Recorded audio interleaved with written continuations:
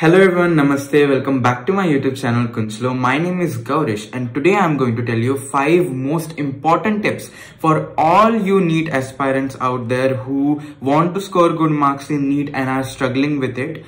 Before starting the video सारे लोगों ने स्पेशली नीट 2022 और 2023 के एस्पायरेंट्स ने मुझे पूछा कि आपने कौन से ऑनलाइन रिसोर्सेज यूज किए और आपका क्या सजेशन होगा and a lot of you are facing problem in physics chemistry bio along with mock test and everything. तो आप सबके लिए एक खुशखबरी है। I would really like to thank the sponsor of our video Unacademy.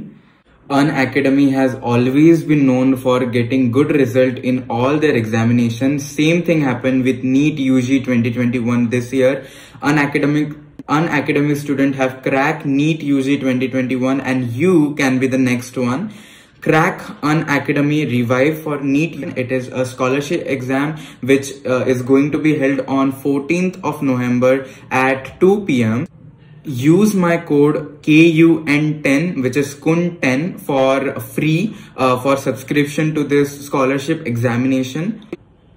आपको इसका बहुत ज्यादा फायदा होगा। स्कॉलरशिप में रैंक आने के बाद आपको if you are rank from 1 to 100 then you will get 100% scholarship and it goes so on. Also you can win exciting prizes such as iPad or Amazon voucher. So what are you waiting for? Top 100 student in this scholarship examination will get chance to learn from top mentors of Unacademy. And एक mentor की बहुत ज्यादा value रहती है NEET UG preparation में। मैं अपने experience से बता सकता हूँ आप लोगों को। इतना ही नहीं गाइज, नीट यूजी 2022 की प्रिपरेशन भी बहुत आप अच्छे से कर सकते हो। Unacademy is going to provide you all India ranks. बहुत ज्यादा इंपॉर्टेंट हो जाता है all India rank in order to understand that where do you stand when there is a lot of competition. You can win scholarship, get all India rank. As I said, detailed test reports भी आपको आएगी ताकि आपको कोई problem ना हो in order to understand that where are you lacking. There is also one more very important initiative taken by Unacademy which is UNIQ, which is Unacademy Intelligent Quest, जिसमें आपको डेली प्रॉब्लम सॉल्विंग शीट मिलेगी. 30 question in 30 minutes. I think it is a wonderful idea. There is going to be topic wise DPPs and which is going to boost your preparation, and because consistency is the key and DPP help you to be consistent. Unacademy is providing you NEET Dream Team 2.0 for all NEET 2022 aspirant out there starting on 10th November. There is Super Achiever Batch 3.0 also starting on 10th November. There is Juvenile Batch and also Pinnacle Batch which is starting on 10th November for NEET 2023 aspirants. So make sure that you use my code KUN10 in order to get subscription. Let's get started. So the number one point for every NEET aspirant out there is to be consistent. I cannot tell you how much it is important to be consistent. ऐसा नहीं चलेगा कि आप आज के दिन सिर्फ 2-3 hours पढ़ रहे हो और कल एकदम से 12-12 घंटे तक पढ़ाई कर रहे हो, ऐसा नहीं चलेगा. Every day you have to maintain a proper 6 to 7 hours of study regularly, everything like that. Every 2 days should feel the same, चाहे संडे हो या मंडे हो. कोई जरूरत नहीं है रैबिट बनने की. आप slow and steady win the race. आपको कछुआ बनते बनते धीरे धीरे चलते चलते आपको जो है ये the journey of 2 years complete करना है. So please be consistent.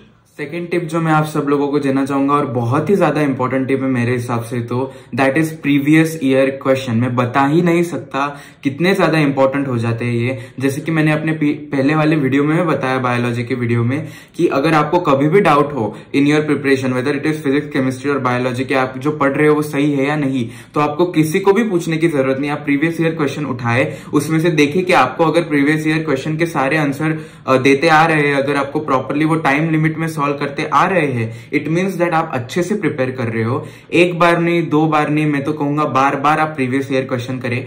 जैसे ही मेरा एक चैप्टर खत्म होता था, मैं लेटेस्ट 30 प्रीवियस ईयर क्वेश्चन उसी टाइम पे सॉल्व कर लेता था एक ही सिटिंग में. तो that is very important to tell कि प्लीज आप टाइम के बॉन्ड में ही वो क्वेश्चन सॉल्व करें, क्योंकि NEET as you all know it is a very highly competitive examination. बहुत ज्यादा कम टाइम लिमिट रहता है. आपको कम से कम टाइम में सॉल्व करते आना चाहिए क्वेश्चन. तो अगर आप प्रीवियस ईयर क्वेश्चन सॉल्व कर रहे हो तो उनको टाइम लिमिट में ही सॉल्व करने की कोशिश करें और टाइमर लगा. Number 3rd thing will be focusing on NCERT. में कितना भी फोकस कर लो ये पॉइंट पे कम होगा।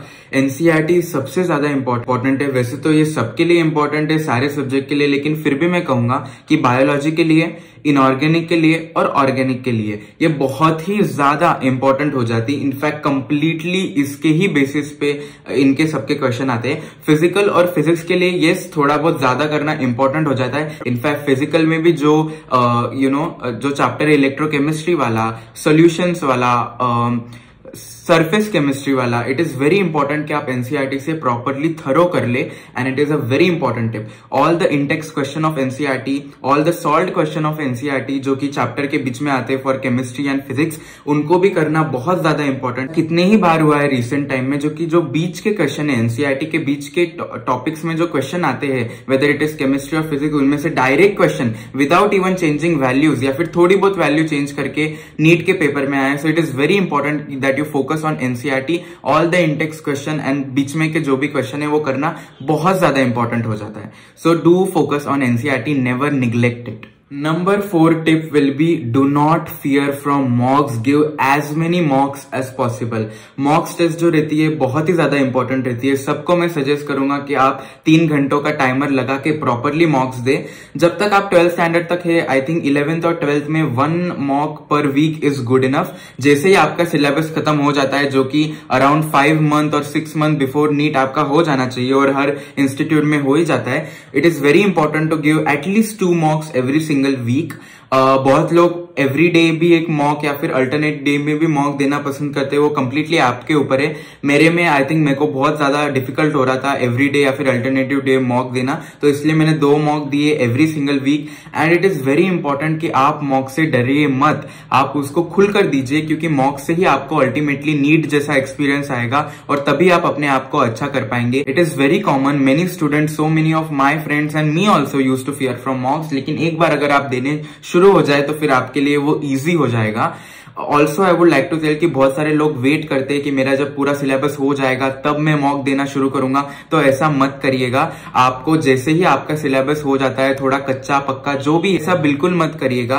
100% सिलेबस कभी किसी का कोई भी टाइम पे कंप्लीट नहीं होता है। जैसे ही आपका 12th खत्म हो जाए, आपने एक बार रिवाइज कर लो 11th और 12th को, कच्चा पक्का ही सही। जैसे कि आपका 12th हो जाता है, आप 11th को एक बार रिवाइज कर लो, कच्चा पक्का ही सही, और आप एक बार मॉक देने शुरू कर लो, बिकॉज बहुत ज्यादा इंपॉर्टेंट हो जाता है। 100% सिलेबस कंप्लीट करने की इच्छा में मत रहना, वो नहीं होता है इतने जल्दी। आप धीरे धीरे मॉक्स दो, उसमें आपका प्रॉपरली जो है सिलेबस कंप्लीट होता जाएगा। Do not fear from मॉक्स। In fact अपने मार्क्स को इंप्रूव करने के लिए मॉक्स देना बहुत ही ज्यादा इंपॉर्टेंट हो जाता है। सिलेबस कंप्लीट करने के चक्कर में भी मत रहना, वो धीरे धीरे आपका कंप्लीट जैसे आप मॉक्स दोगे वैसा हो जाएगा।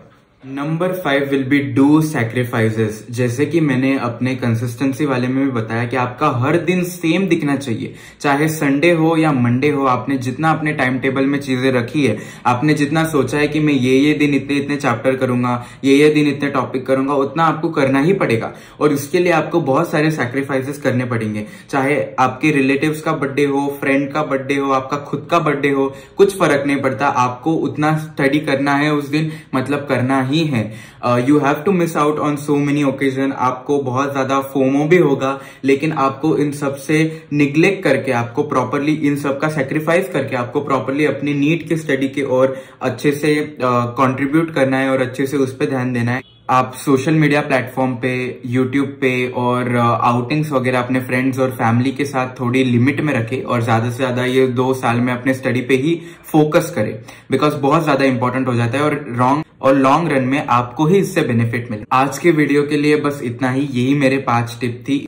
If you like this video, then please like, comment, share and subscribe to my channel. It will help my channel to grow and also till then be happy. It is very important to be happy. Thank you.